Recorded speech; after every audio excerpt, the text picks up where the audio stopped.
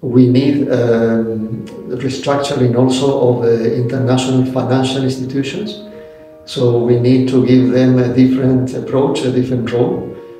For instance, in relation to distribution of SDRs, they have not reached the countries that actually need them. We need to look at the dominance of the US dollar, which also is hurting many developing countries, as can be seen now with the depreciation of the currencies of many developing countries. They really need to work together in order to be effective in changing the system. So this is a major need for our countries to move forward.